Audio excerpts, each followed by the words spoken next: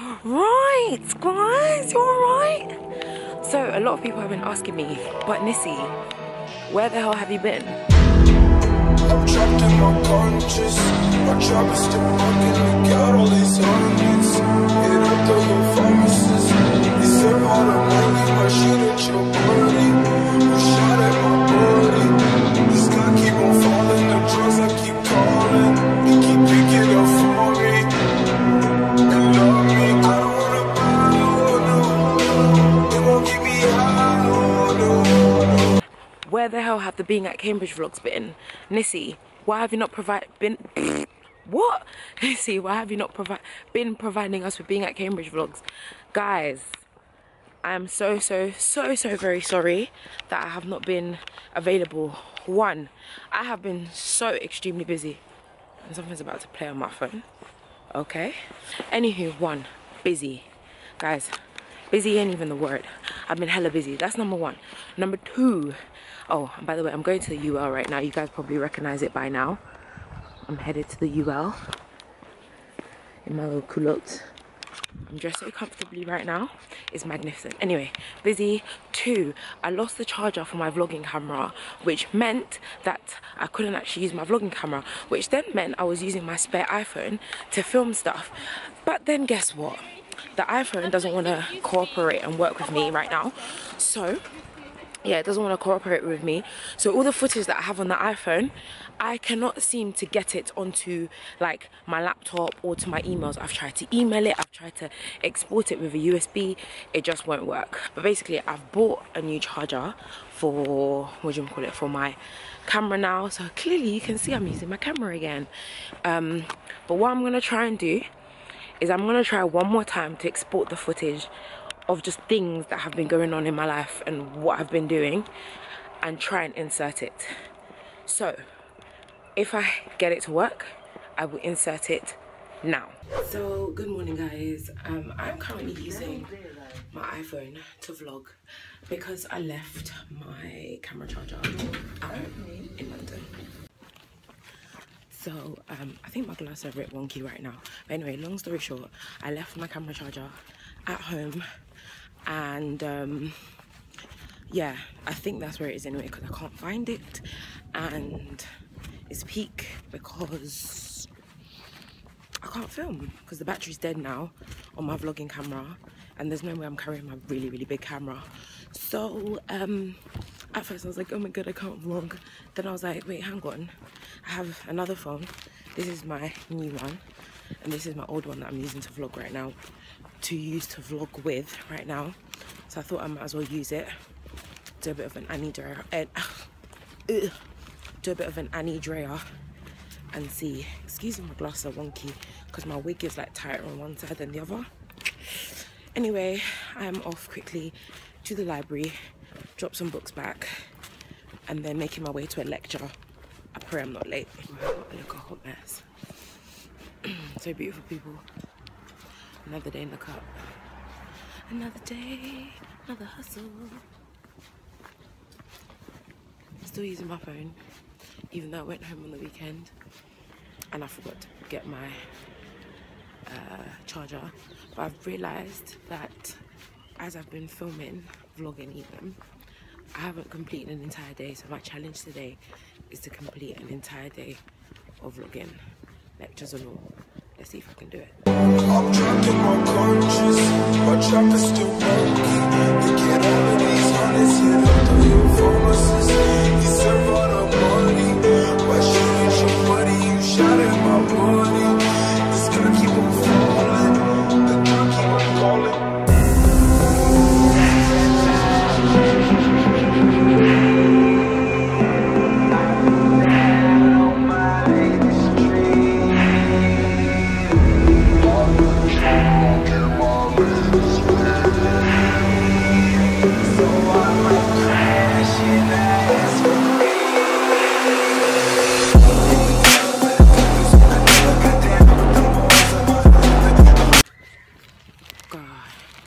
So I just came back from the university library, came back from renewing some books, should I say, and I picked up some new books in the English fac, and I'm now walking back And I'm listening to Steph London, real thing. I'm absolutely obsessed with Steph London at the moment. I don't know what it is, but I just love her. She's a real G. It's time to go home now. So,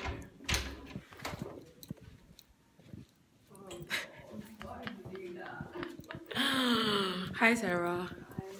So as you can see, I'm using iPhone because I can't find the charger for my bloody camera. What's this? The great your blind date. I feel really like I think I'm. Oh, are you okay? No. Oh God, you don't look okay. I can't lie. So basically this morning I was like, oh God, sorry. No, go on. Sarah's looking a bit sick, guys. Be right back. So, hey beautiful people. So I'm back in my room and I'm literally just about to have some of this nasty food. It doesn't even look nice. Got food from Hall. That's why I went to go and meet Sarah. Because I haven't cooked. I haven't even got groceries. I need to go food shopping. Like literally I have no food. I might do an Asda shop tonight actually. All depends. But anywho, just gonna eat and I'm just gonna get on with some work. I've got an essay to do, dissertation work to do, so I'm literally gonna, yeah, I'm gonna love you and leave you guys. I'm so tired, but I've got so much work to do, so yeah, I got to go. I'll see you guys in a bit. So guys, I thought I'd just jump in to explain what's happening because there's so much stuff here and it's all muddled and all crazy. So what you guys just saw was basically a couple of normal days of me being at Cambridge.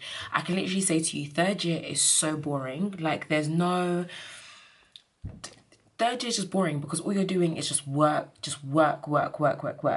that's what you basically saw.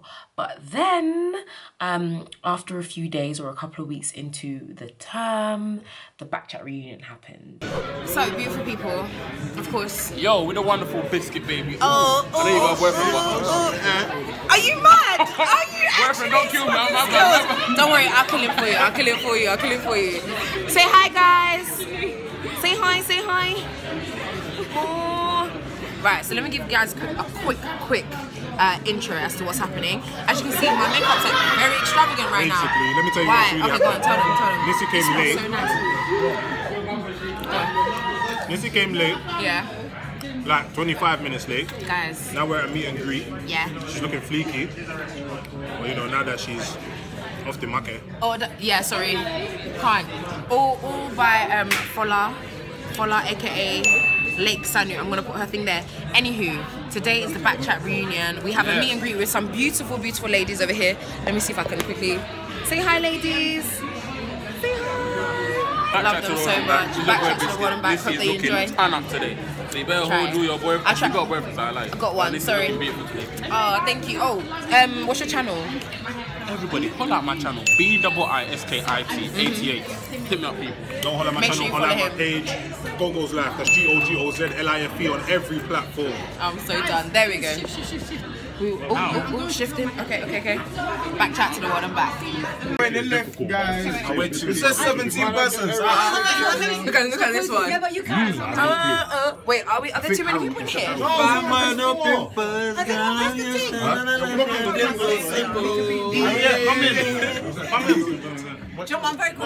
Ariette! Just come inside, Joe. Always making It's not close, guys. No, I'm... Hey, come on the leg trap. Is it 4th floor? She's gonna go all the way up to the 4th floor. When she starts sweating all her makeup off. Do you know where the shoot is from? Bkchat to the world and back. Bkchat to the world. DJ Matthews. Thank you. Oh yeah. Wait. Let's go.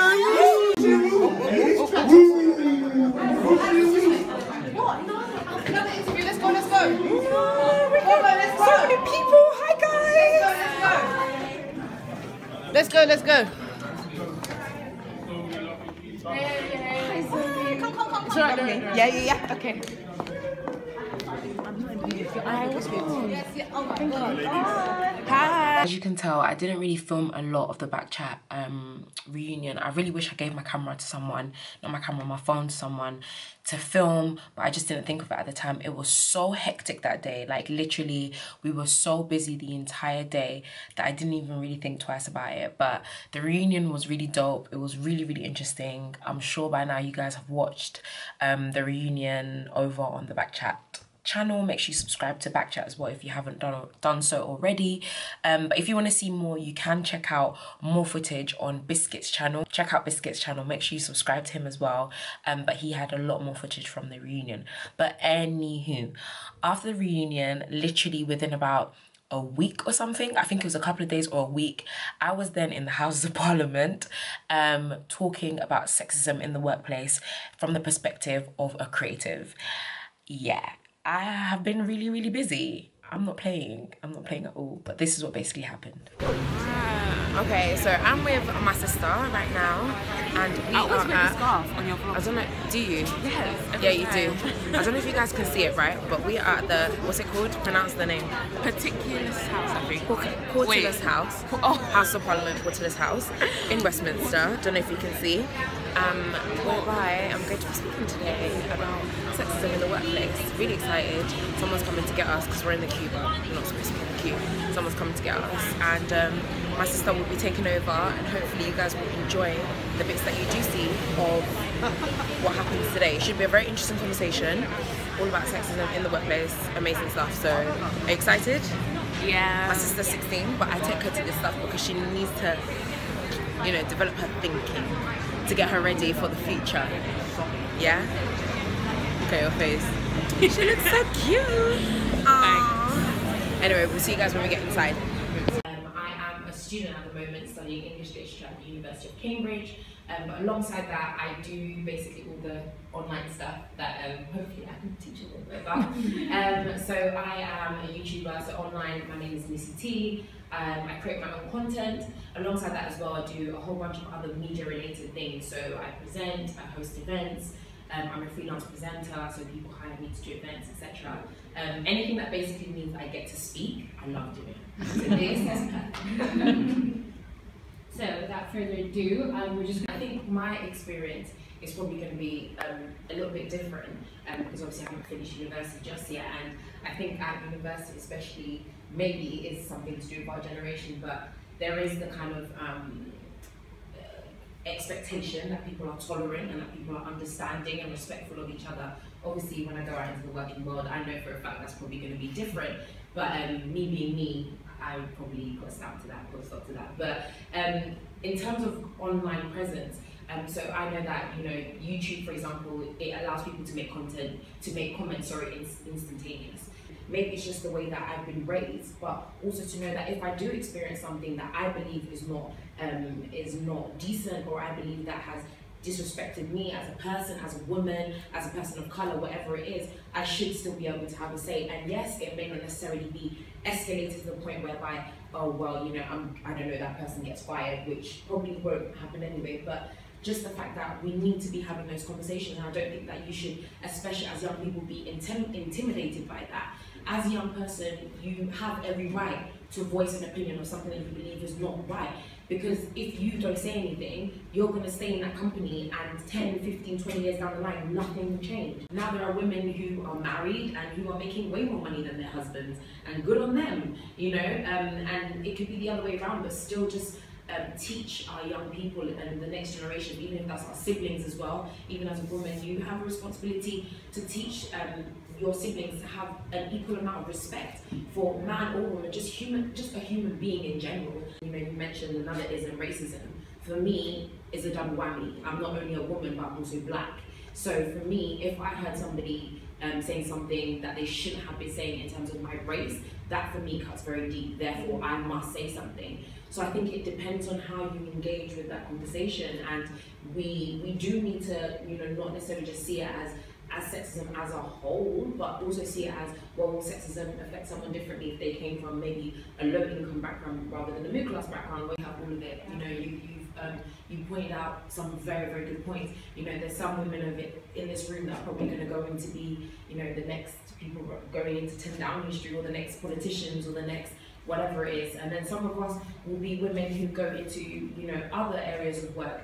But at the end of the day, why can't we as women tackle all of these different areas? We can change law, we can change policy. That's if, like you said, we stand up for what we believe in, and we are active in trying to make those differences and those changes. But also, you can be a woman in the workplace that feels as though I don't like what is happening right here, and I'm going to go and say something or speak to HR or do whatever it is. At the end of the day, there doesn't have to be a limit. Why do we have to box it up or limit it? At the end of the day, we can literally, and I know that sounds very ambitious, but I'm a very ambitious person. I literally believe in changing the world. That's my view. And maybe it is a naive way of looking at the world, but I will continue to look at the world like that until I feel ready not to, which will be when I die. So at the end of the day, you know, I believe that as women, you shouldn't even have to even ask that question. At the end of the day, you do what you believe that you need to do to make sure that there is a change for women. So that was me speaking at the Houses of Parliament. It was a huge honour. Shout out to Uprising, the organisation that invited me to come and speak. It was amazing. The other panelists were amazing. The people that attended were amazing as well. But yeah, then I was obviously back in Cambridge, and yes, I do work. I do a lot of work, but people just don't obviously see that because I don't always show you guys that I'm working. Obviously I show you guys when I'm out doing something other than work, so you guys always think I'm doing other stuff, but that's not really the case. So yeah, obviously I was doing a lot of work, and then it was like the end of term, but even though I stayed in Cambridge, I was basically back in London again. Yeah, no. Hey guys, welcome back to my channel. So yes, I'm using my iPhone still to vlog because I still can't find the charger for my camera. I might actually go and see today if I can find another one. Anyway, I've got a train to catch, so I'm gonna hurry up, but I just wanted to show you guys what I'm wearing. So I'm literally in some like kind of like washed blue jeans from Pull & Bear, in some knee-high heeled boots. I don't know if you can see, excuse my clothes just on the floor there. But yeah, heeled boots from Public Desire.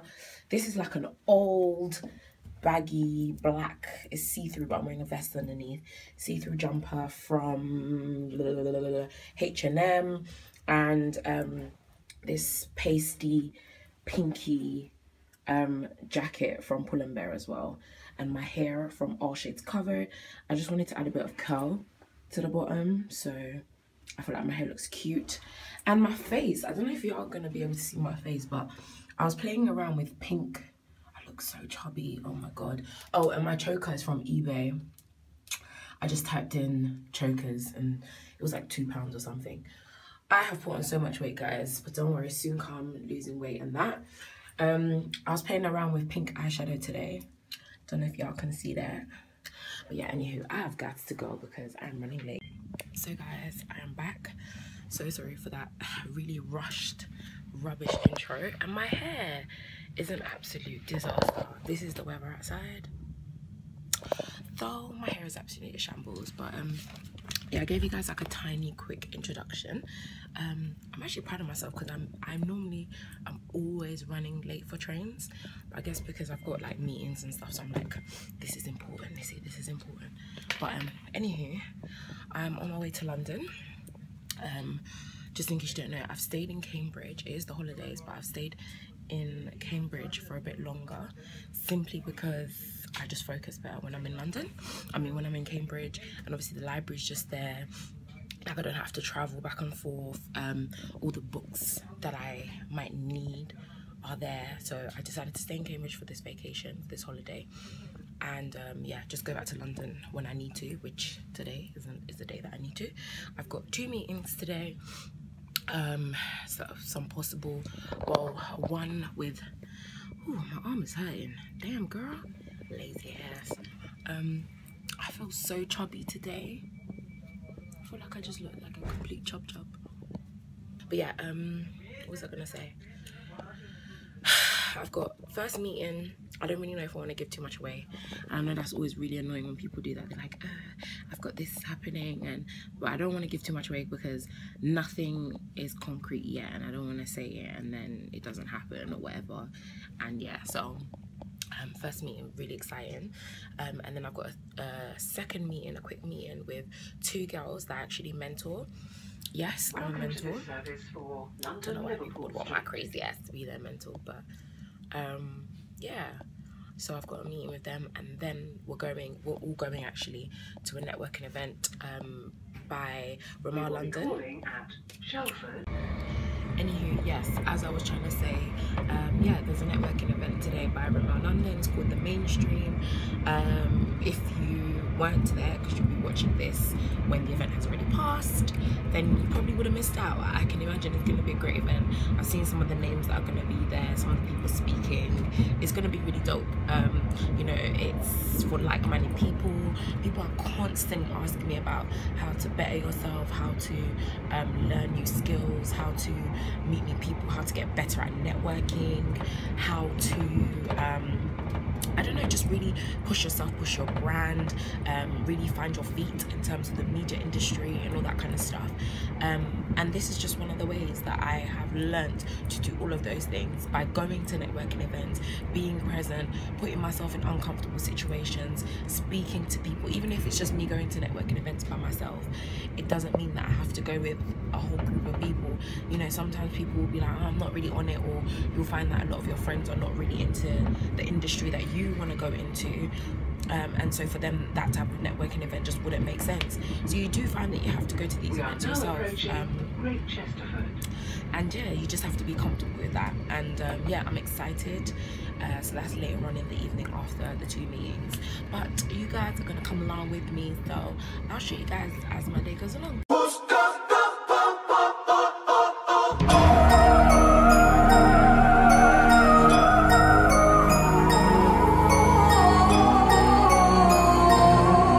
Yeah. The key to life, money, power, respect. Louis this, Gucci that, 2 private jets. Big money, big business, watch the paper stack. Treat life like a game, it ain't pool, but I'm racked. Big bucks, no whammies. I swear I probably lump somebody head for a Grammy. My heart black as the Lambo, Kimbo for Kanye. And I ain't frontin', I'm just telling y'all what God say.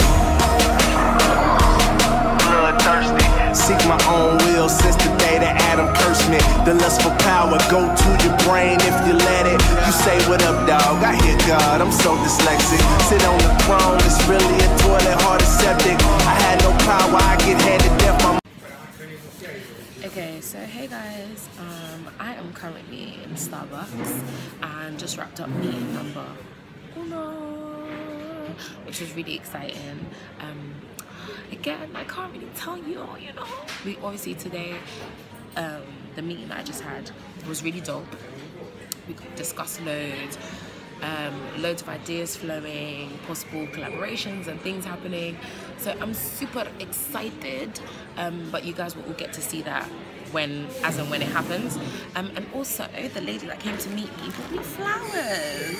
How nice is that? I've never had anyone buy me flowers when I went to a meeting ever, so that was really, really nice of her. But yeah, she bought me flowers because she's running a little bit late, but I ain't my head, it's okay. Bought me flowers, and I'm gonna stay in Starbucks for a little bit longer. I'm just gonna send a couple of emails. There's always stuff to do, so you know, emails, post a couple of things on like Instagram and stuff, and then I'm gonna make my way I'm going to Finsbury Park. I'm currently in Liverpool Street, and then I'm going to make my way to Finsbury Park after this. Look at my under eye. They've been watering, so my makeup has come off. I'm going to fill in these gaps and then make my way to Finsbury Park for meeting number 2. So, hey guys, so I'm here with the beautiful Remy and the beautiful Sharon. Hi guys. Look at them looking fabulous. We literally just wrapped up, so that was second meeting with my 2 wonderful, amazing. Look at this guy just walking in the middle of the street. People are mad, you know, here. We are currently in Finsbury Park, and just sat down with these 2 beautiful, amazing people. Hi guys. My 2 mentees. You know, it makes me so happy to say that I actually mentor people. It's mad. Oh, girl. But yeah, we sat down, we had a chat. Set some goals. Sorry guys, I'm just trying to find the location for today. Wait, 12, it's 11 minutes on bus and 11 minutes walk. Really? So we might as well walk it. We might as well walk. We can speed walk, Jack. I think it will be it will be shorter by if we, because it always says 11 minutes, then it's like 5, 4, 3, 2, 1. It better be. Honestly, I hope so. Anywho, we are on our way to the event that I had mentioned earlier, Ramel London's event, the Main Street. It says straight. Okay, cool. And basically we thought it was closer than it actually is, but we're gonna get there. We'll make it. And so when I went on to university, where I studied English and politics in Kiel, I just thought, well, work experience for me is clearly the way to go, it's the way to develop, and that is exactly what I set out to do. I just, in my free time, I worked for free and applied for jobs, and you know, at first I did the classic, how to become a TV presenter. Yeah. I would just Google that. Tried it. Yeah. I was like, where are the answers? Why did no one tell me? And then I started to look on the BBC website, which to this day is my favourite website for a job search, because I just think it's very clear, it's very black and white. To go from BBC Switch, where, you know, this was all without an agent, I didn't have a management or anything like that, and to go from being, you know, someone on TV, someone who's interviewing, you know, Justin Bieber one day, Tiny Temper the next. I mean, these were people who were just coming in and out of my life all the time, and to go from that to be like, actually, you're not coming to work tomorrow, that's actually really hard to take. And I'll be honest, at first I was like, well, I mean, obviously something's going to come up very soon. Yeah. And so I did the whole thing where I stayed at home, I applied for jobs, I did that, I did this and that, but I wasn't getting paid. Guys, it just hurt. And I just would not let that, you know, I personally am more than my weave, I'm more than my afro, I'm more than the colour of my skin, and so whatever, come at me. If you want me to stand here with a weave, I'll do it and I'll smash it, with or without the weave. Like, it's fine. With conviction. I was good at my call centre job. I was good at my retail jobs, and I was good at my bar jobs. And actually, you have to be good at your side jobs to make it so that you are indispensable when you need to ask for that time off for your auditions, for whatever it is that you want to do outside of that job. You need to be good. My mum was a cleaner, and she was such a good cleaner. And one of my first jobs was actually as a cleaner. And I remember how proud I was when I became a key holder. And I was like, I've made it. You made it, yeah. That's actually levels. That's actually a good level. And everything has a level, and there's nothing to be ashamed of. When you're earning, it all helps. So yes, that was another busy ass day. It was a really, really good day, but super, super busy. But yeah, now I'm gonna take you guys back to basically the beginning of this vlog, where I was actually filming the Being at Cambridge vlog. And yeah, it's gonna have a really abrupt ending, so I'm really sorry in advance, but just because I didn't actually film anything else on that day. Literally guys, my life has been my dissertation, my life has been just focusing on work. It's third and final year. Like I said to you guys before, I got a 2-1 in first year, I got a 2-1, girl, bye, I wish. I got a 2-2 in first year, I got a 2-2 in second year, and I'm really not trying to play games, so I've just been doing work. So I am still going to be doing Being at Cambridge vlogs, so welcome back to the Being at Cambridge vlogs. But I am going to say sorry in advance, because life is really not that interesting as a third year. Believe it, okay? But anyway, I hope that you enjoy the rest of this vlog. You guys know that I love you. Thank you for your patience with me always. Uni's not a joke, guys. Make sure you are mentally, emotionally stable to come to uni, because Lord knows. But anyway, I'm going to see you guys again very, very soon in another Being at Cambridge vlog. So watch this space. Make sure you like, subscribe and share, all of that good stuff. I'll see you guys soon. So right now, the library, I'm trying to find a whole bunch of different books. Sorry if the lighting's really crap. So, guys, I've been so stressed out, like, I can't even lie to you guys. Okay, I'm on floor 3. Let me see if I can,